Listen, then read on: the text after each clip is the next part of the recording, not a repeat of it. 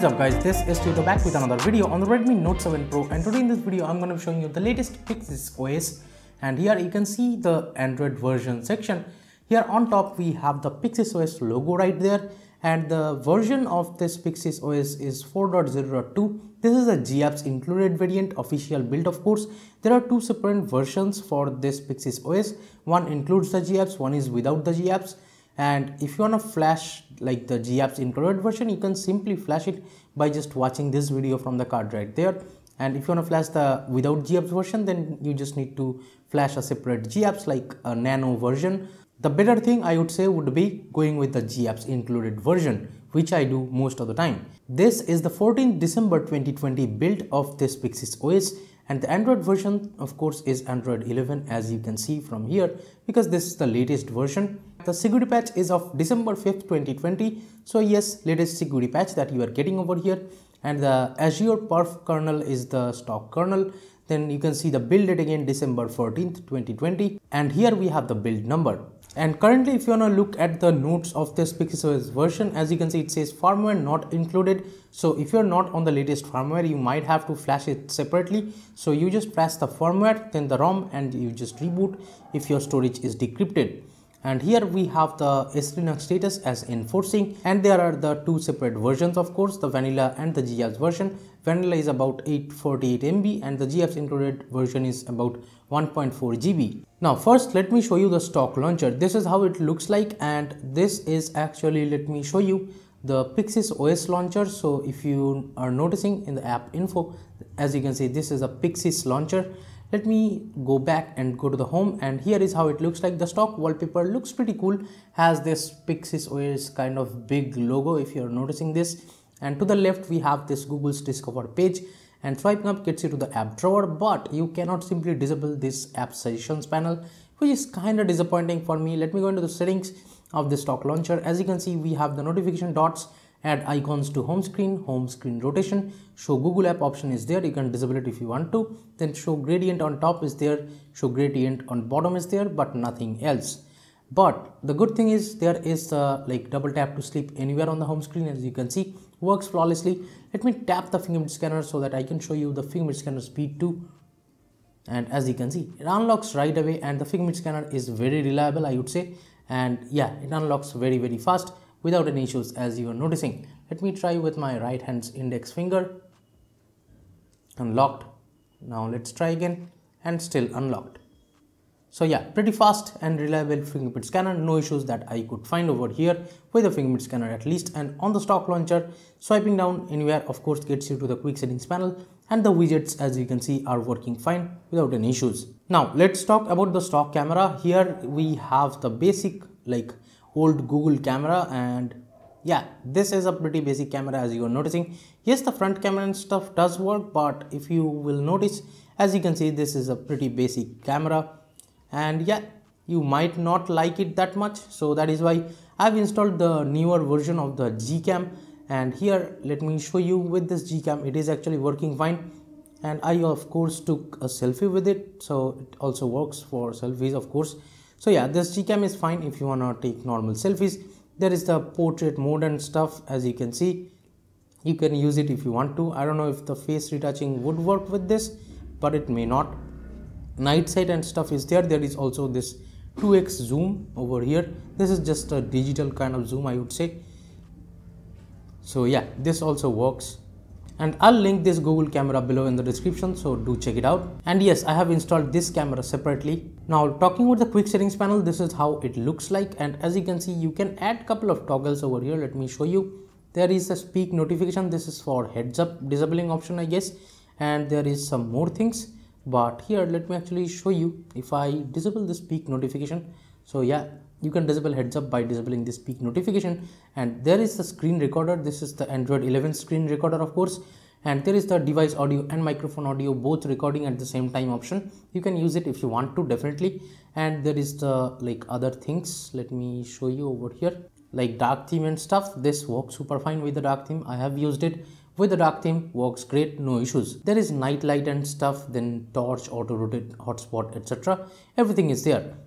Now let me jump into the settings. Here is how the settings panel looks like, and in the settings panel you will not find any kind of separate customization section yet. And here in the system panel, let me show you, and I would say in PixysOS I think there is no like separate kind of customization panel, but it is hidden in every like display, security and lock screen etc. options. Now in the system panel, again in the updater section, you can check for updates from here. As you can see, this is a pretty cool updater, and it shows the PixysOS updater logo up there, and it shows like last checked when. So yeah, that's pretty cool, and it shows the current build. It says 13th December here, and the maintainers names are there, Nishant Singh and Panchajan Sharkar. I would say both of them have done a really great job once again. And here in the like systems, we have the gestures, and here is how like the customizations that you get in the system navigation gestures. We have this gesture navigation, and if you go into the settings, you can expand the size of the gesture bar. As you can see, gesture bar length, I have increased it to the long, and right now the gesture bar is quite long if you're noticing on the bottom. So yeah, you can change the size of it. And there is also the 2 and 3 button navigations too if you want to use that. And there is the swipe direct screenshot. As you can see, you can take a screenshot just by swiping. As you can see, you can share it or edit and delete it if you want to, however you want. So yeah, this works flawlessly. Then you can go to the power menu, and here we have actually the advanced reboot. So you can enable the advanced reboot from here. There is also the sensitive content and device controls. Let me actually show you the power menu. This is how it looks like. We also get the smart home controls. If you have some smart lights, you can have these over here. And if you tap on restart right now when there is the advanced reboot enabled, as you can see, I can directly reboot to system or recovery. So that's cool. And if you like tap the 3 dots, you will find this bootloader option, or you can directly reboot to fast boot from there, as you can see. And of course, there is also this quickly open camera option by double tapping the power button, and the like prevent ringing option is there. And other than that, the default keyboard is Google keyboard, of course.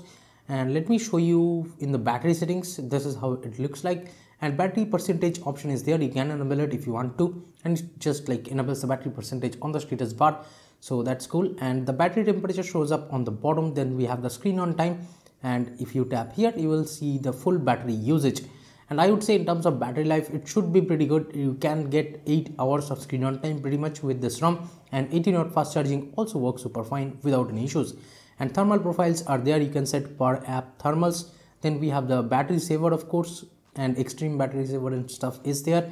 Then adaptive or auto kind of battery management, you can enable it. Of course, it is enabled by default. Let me go back to the display. Here is how it looks like, and pretty basic like display settings. Here we have the night light option, and you can enable it and change the intensity of the night light if you want to have like the display too much yellowish.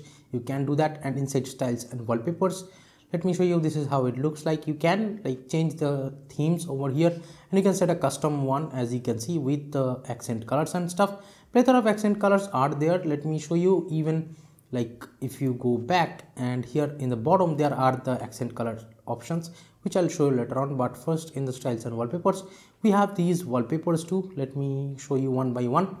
As you can see, this is how it looks like. There is this come alive section. You can have these live wallpapers, of course.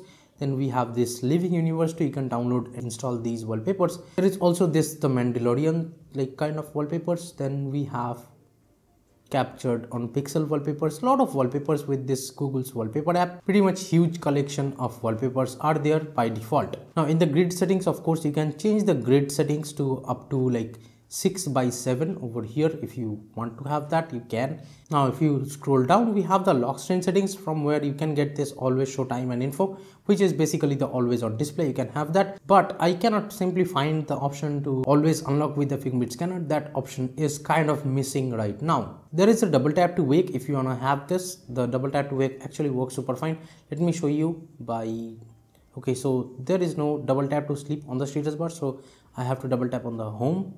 And as you can see, the double tap to wake actually does work on the like lock screen, so that's great. And in the dark theme, you can of course schedule it if you want to. And inside accent colors, you can see plethora of options are there. You can choose from iOS blue, then this aquamarine, green, ocean, everything else is there. A lot of accent color presets are there, so you can choose from that. Then we have the primary color, and you can choose it to OnePlus dark, ocean, or the device default. Then we have the headline and body fonts, and again plethora of body fonts are there, including OnePlus Slate, Google Sans, Lado and stuff like that. Then we have this Rubik and Comic Sans, etc. fonts are there. Then inside icon shapes, as you can see, plethora of icon shapes are also there. Then we have also the icon packs. Now inside sound settings, if you scroll down, there is the screenshot sound disabling option, then dial pad tones, etc. disabling option. Then media, do not disturb, everything else is there over here. But let me show you, there is no Mi Audio Direct because violet parts it's just missing from here. So no Mi Audio Direct right now over here, I would say. And if you scroll down, we have the security option. Here we have the fingerprint and face unlock option is there. Let me actually set up the face unlock.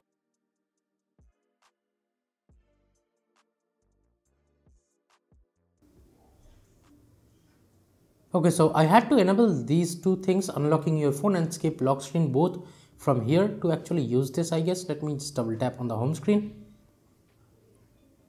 And as you can see, the face unlock actually works without any issues. So yeah, the face unlock and fingerprint both are working over here, but you have to enable the face unlock settings from the security settings. So yeah, after you add your face, make sure you enable those. But with this, as you can see, the face unlock working flawlessly. But yes, the customizations are not too much and there is no app lock or something. So yeah, that might be kind of a disappointing thing for you. But yeah, in this launcher, there's some cool things like you can search for the apps over here directly and you can pull them to your home screen if you want to. So that's pretty great. And in terms of performance, I would say it is doing good.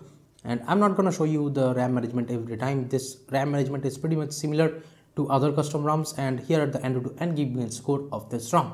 And if you're wondering about the DRM info or the wideband security level, that is L1 over here. So that means you can stream Netflix or Amazon Prime in 1080p without any issues. And the safety net test passes, so that means you can use banking apps like Google Pay right out of the box. You do not need any Magisk Hide or something to use banking apps on this particular ROM. And with this LED RGB remote app, I have tested the IR Blaster over here. As you can see, it is blinking. So that means the IR Blaster actually works fine. So yeah, IR Blaster has no issues on this ROM. And also you can do one thing, you can just swipe up from the corners and as you can see, it shows this kind of glow over here, and the Google Assistant actually works fine without any issues. Let me show you one more time. As you can see, you can swipe up and it shows this colorful animation over here and it detects whatever you are saying like this. So this looks pretty cool in my opinion. So yes, this ROM, the PixysOS, does not have that much amount of customization, but the amount which are present are pretty much good enough to daily drive with on this ROM, I would say. So let me know in the comments what do you guys think. Give this video a thumbs up if you liked it, share it with your friends if you feel like, and subscribe to the channel if you have not yet. This is Tito from KDN Tech signing off for today, and I'll be catching you guys in the next one.